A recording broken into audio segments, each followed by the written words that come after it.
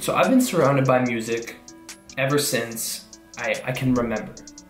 I've been singing since I was very young. I started playing guitar in the 2nd grade, and I've been producing beats on my computer since the 8th grade. The next logical step for me was always to make my own song, make my own music. But there's a few roadblocks in the way that prevented me from doing this. The first of which was never liking my own music. You know, I would hear my own song and I never would want to stick through with it because I just found it annoying. I couldn't stand hearing my own voice, I couldn't stand hearing what I wrote, the lyrics, everything. The second roadblock was the process of recording, mixing, and mastering, which I had not had enough experience in and didn't have the proper tools for. And so all of these roadblocks prevented me from ever getting to the place that I wanted to be in music. And that's where the Capstone project comes in. For my capstone, I decided that this was an opportunity for me to get past those roadblocks and not only complete a project, but also learn something that is very valuable to me on the way, which is how to create my own music. And so my goal was to surpass these blocks and make a few songs that will start me on my music career. So to explain my process and how I learned to make music to the viewer, I'm going to break it down into 4 sections. The first being production and composition, the second being writing and lyrics, the third being mixing and mastering, and the last one is actually a bonus. It is the live song I made with my mentor.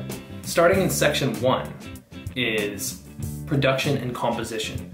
You see, this is something that was not very hard for me in the project because, like I said before, I'd been making beats since the 8th grade, and so I had a lot of experience actually making beats, and I already had a process down before I got to this. So I'll take you onto my computer to show some of that process.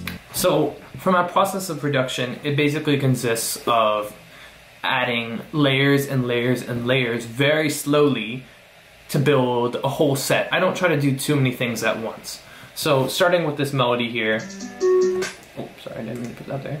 Starting with this melody here, it's just very simple. Nothing much to it, just a small bell sound. I added some texture to it. Then I added some chord stabs to it for percussion. And speaking of percussion, the next step I did was adding just a clap to it, some just small layers, right? But it's slowly starting to fill itself out, right? Added some hi-hats. That gives it some more rhythm. The next logical step would be the kick. I'm not going to spend too much time on my production because this is not something I actually learned a lot on because I'd been doing it previously. And I'll get more into what I learned in the next section, which is mixing and mastering. But I added just a few small drums, and all of a sudden you put the bass in, you got a full beat. You know, it's not rocket science. It's not as hard as it sounds, you know. This may look daunting to someone that has never done it before, but you know, if you spend some time with it, it's actually not as hard as it sounds. As for the process of recording my live song, or I guess composing it, so it actually wasn't too difficult either. You know, I was sitting on my guitar one night and I was just fooling around with some chords. It sounded something like this.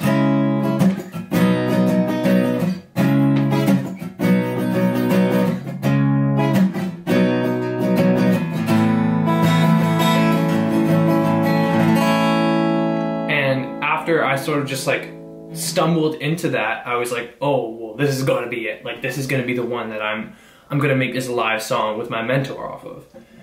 And so it was as simple as that, right? I just took this and that's what I knew. I was like, okay, well, now I can get into the hard part, which is writing lyrics for it, right? I also have this one section in the song where it sounds something like this.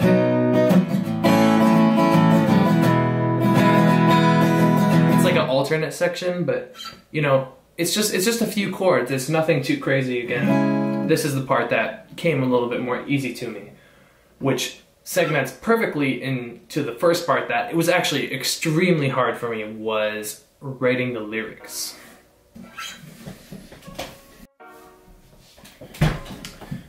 You see, for me, writing lyrics was a huge roadblock because In my past attempts to make music, this is where I always quit first. Like, this is the spot that I couldn't stand what I would write. Nothing felt right to me. Nothing felt like it was what I wanted to say. And it just came out in my head as cheesy, and I couldn't stand listening to it.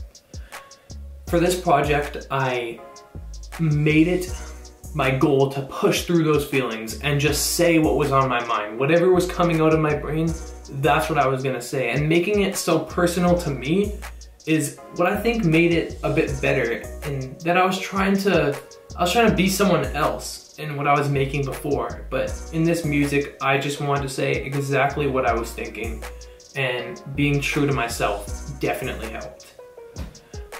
After recording my lyrics and having made my beat, I got to the biggest roadblock in making music that I faced, especially because I do everything on my own. This was the hardest part. People hire engineers to mix and master their music because that's really what makes it sound good at the end of the day, is having clear and concise vocals, having a beat that isn't too messy, that is organized in a fashion that people can hear each little part of it, and everything does what it's supposed to do. This is by far the hardest thing to do in music, and one YouTuber that helped me so much in this process was a YouTuber called In The Mix. He does detailed tutorials on compression, equalizing, reverb, delay, anything. And he does it on a program that I use as well called FL Studio. And so it was a blessing having him on YouTube and just all these YouTubers at my disposal to learn something as difficult as compression as equalizing. So the first process I'm going to explain is called EQ. The idea behind EQ, or equalizing, is that you turn down or you boost certain frequencies in a sound. Take, for example, you think the guitar in a song needs a little bit more bass. Okay, well, you turn up the bass. You turn up the bass frequencies. You think it needs a little bit more treble, you turn it up like that. You turn up the treble frequencies, or vice versa if you want to turn it down. And so equalizing is such an important process because oftentimes there will be frequencies that clash with each other when you're making a song, a whole song.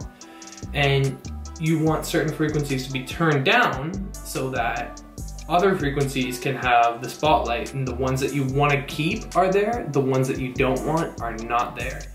And just in music, there's always these frequencies that you want to get rid of. It's hard to explain. Let me show you.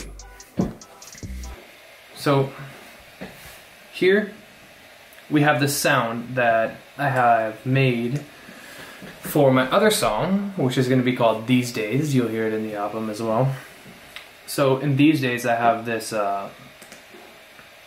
these stabs, these chord stabs. It sounds like this. But see, I took the equalizer off of this so you guys can hear what it sounds like without it and with it. Here's it with it. As you can hear now, it's actually a lot more clear, and some of those frequencies that were making it a bit muddy actually are gone now. As you can see in the middle, there's these sort of frequencies here that I turned down a bit, and I boosted these upper mid frequencies, which you can see right here. Basically this area is like, you can adjust everything, right? And this changes how the sound actually sounds just based on like where I move this wave. You know, I don't want treble to come in, let's say. I drop it all the way to the ground. Now you got no more treble. But I do want the treble to come in, so I'm gonna bring that back up.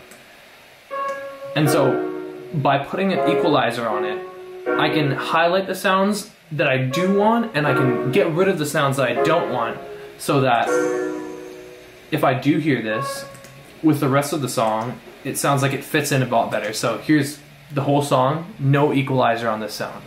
These days up. You're not supposed to hear that. So here's the whole song, no equalizer on it. See, the melody is kind of overpowered by everything else that's going on. But if I put that equalizer back on, it sticks through so much more. Just like that. The second process that I learned is called compression. Now, this is where I had so much trouble, and thanks again to In The Mix, because I would not have gotten it without him. The idea behind compression is that when you're singing, there's a lot of vocal inconsistencies. There's parts where you're singing a lot louder, and there's parts where you're singing a lot quieter. And what compression does is it basically, it lowers the higher sounds so that they can work together with the lower sounds, and the lower sounds don't get drained out by those high sounds in the mix. Let me go and explain this again on my computer. So we're back on FL Studio, and here I'm just gonna show you this wave before I actually get into like showing you the compressor. As you can see here, the wave is really high. It's a big, tall wave versus if you check right here, it's a lot smaller. And so that's what I mean when I say vocal inconsistencies. You might not be able to hear the difference so much here. It's a lot more subtle, but here I have my limiter. I'll turn it off and I'll play this little section of the song for you. These days I just don't want to pretend. I've been feeling really low, think I need to find myself now. So one way you can tell is like, if you check this thing right here, this is the audio for my actual singing. These days I just don't As you can see, it's super inconsistent. It comes down low and it peaks high up there. If I put the compressor on, it stays around the same. You know, there's still some sections where my voice is louder because I still want to have some personality in my voice, but in that section where it's really, really loud, it just cranks it down a little bit and it helps control it. So now that I'm done talking about the mix of those songs I made on the computer, I can finally get into what I did with my mentor. My mentor is Mr. Fee. Some of you might know him as an art teacher. He also teaches jazz band, which is the class I'm in with him. And what he did for me in this project is that he has a lot of recording stuff for live instruments. So he has microphones, he has a computer that's set up for it, he has a mixing station inside the band room at the school. And so the idea is that he would help me by playing on my song with another buddy. His name's Owen Chetwynd. Owen, if you see this, thanks so much, man. Same with Mr. Fee. And basically, we recorded in the band room with Mr. Fee's supervision and experience. And basically, he helped me make a song that's live, which is something that's like, I didn't even think that I was gonna do for this project, but is another thing that I really wanted to learn at some point, because it's actually a lot harder than doing it on the computer just because of all like the moving parts on it, right? I'll show some clips of us recording and you can see just a little bit of the process that goes into it, and I'm excited for you guys to hear what we made.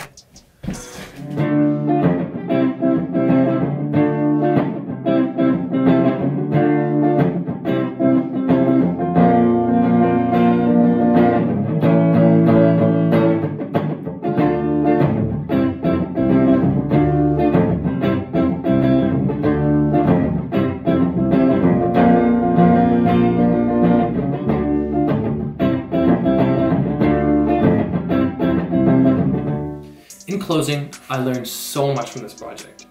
I learned how to pass over that phase of just not liking what you make, and I figured out how to finally write stuff that I'm proud of in the end. I don't find annoying, and I don't find cheesy. And I learned how to mix and master vocals and beats, which is so difficult. I still can't do it well, but I'm definitely getting better, and that's just great. And the fact that I have both of those things like down to a degree just makes it so much easier for me to make my own music, and that means much more is coming in the future. Music is something that I wanted to take to the next level for so long, and I'm just so excited that now I really have what it takes to make my own music. And I'll put the album in the bio of this video, and I hope you guys enjoy it. It's nothing crazy, but it means a lot to me.